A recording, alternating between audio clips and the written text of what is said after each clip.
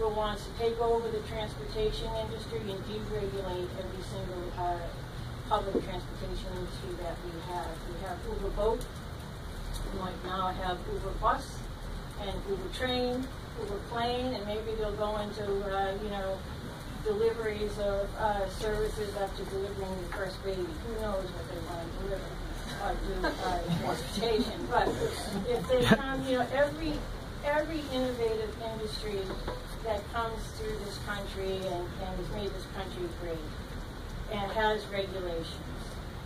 It's not unusual, and it should be expected that we would be applied to the needs of every city and town. Not only tapped into and taken away 30 to 40% of our business, but Uber, as they conduct business, is totally unregulated. You also have an industry that has gone from a small app operation in San Francisco to being invested by $18 billion at Goldman Sachs and everyone on Wall Street. And so what we like to say here is Wall Street is coming to take over our main streets. And when that happens, what do we do after that without regulation?